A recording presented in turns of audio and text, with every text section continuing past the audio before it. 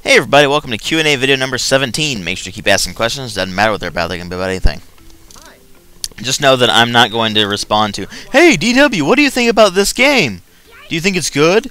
That's a review request, and I put those on the list, but I don't actually answer them in Q&As. Anywho, if you ask me about a specific feature of said game, then feel free, because I'll answer those, but not just, "What do you think about this game?" Anywho, let's go ahead and get started with a question from King Pluto Zhao 1. What are your thoughts on Bethesda getting full copyrights to the Fallout name, and in the process, in 2013, Fallout 1, 2, and Tactics, the original trilogy, will no longer be sold in stores? I'm bothered by it. It does concern me whether Fallout 1, 2, and Tactics will continue to be sold, especially on places like GOG. But I do think it is their right to actually gain control of the IP, because they do actually own the IP to begin with. They licensed Interplay to not only publish the original 3 titles, that was part of their original agreement, but they also said, "This is incumbent upon your ability to produce a Fallout MMO," and Interplay has not followed up on that, which is why Bethesda won that lawsuit and will be cutting off their support for publishing the original trilogy. I hope what Bethesda does with this is that they'll just publish the original trilogy themselves, and hopefully it'll continue to be published on GOG and as well as other digital outlets as well.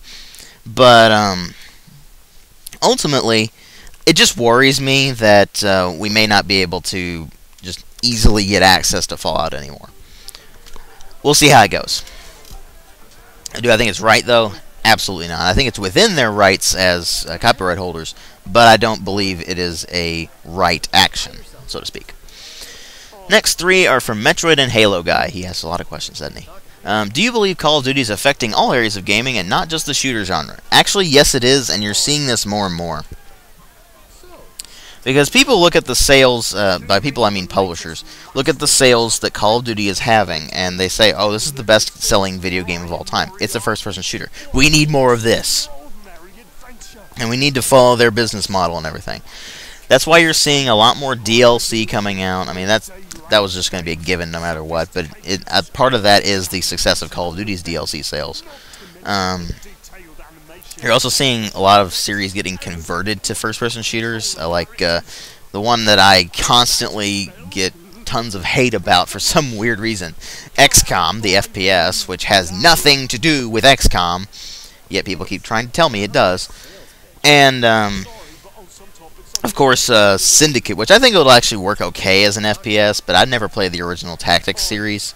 It is a fairly action-oriented tactics series, though, so it might work out okay, as long as they keep it relatively true to the original title.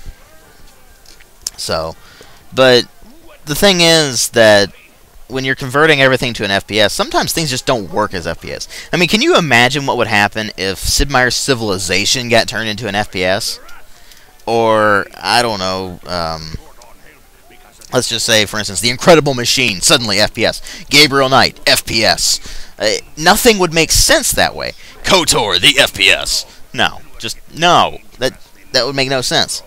So, what they're going to end up doing is going to build up massive hype campaigns and probably just end up releasing the same game over and over again.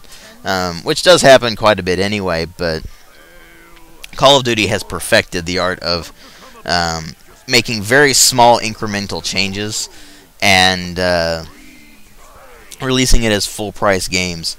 Now, I'm not saying that's a bad thing necessarily, it's just that the Call of Duty series itself has gotten old just because they haven't changed enough of it yet. So, again, we'll see how things go, but it is affecting other areas of gaming, and that does bother me. Next one.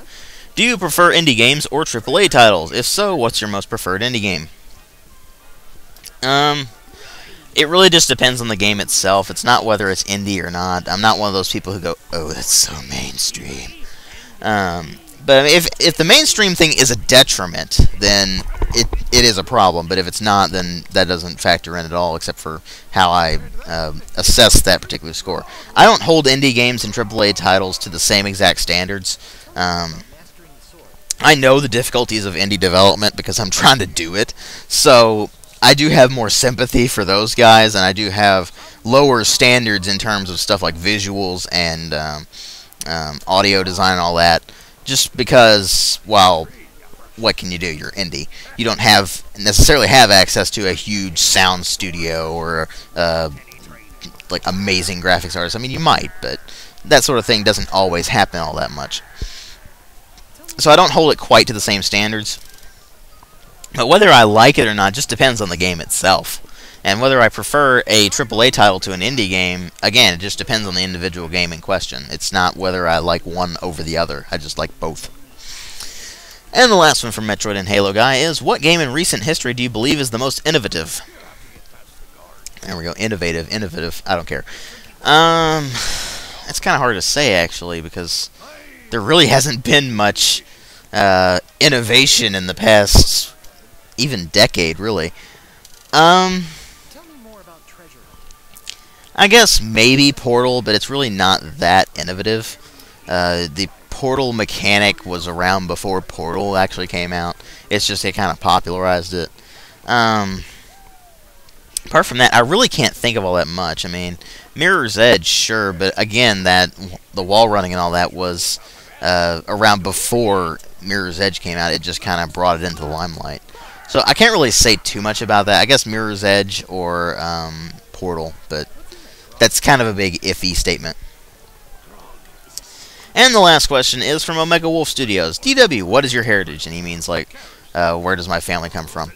Well, I actually had to look this up recently, and so here you go. Part of the family came from the Pfalz. That's the Palatine region of Germany, aka Rhineland-Pfalz, if you know where that is. So, in the area around, say, Mainz, Trier, that area, big, heavy Roman influence, lots of vineyards and all that. So, that's part of the family, so German. And part of the family is also British, namely Welsh and English, in terms of the British part. I guess if you consider Ireland a part of the British Isles, then you can consider Ireland in there as well. So Irish. A little bit of Cherokee Indian. I know, Cherokee Native American, I should say. But that's just the way we talk here. And some French in there, too. There's probably Dutch in there somewhere, but I don't know for sure. So I'm all over the place, and that's one thing you gotta love about America, actually. We're basically mutts. Anyway, I've been really getting in touch with that German part of the heritage lately, as well as the Welsh. Now, I don't speak Welsh, but I'm trying to learn it, and it is a massive pain to learn Welsh. So just fair warning there. But, yeah, that's how it is. Anyway, there you go. Q&A video number 17. Like I said, make sure to keep asking questions.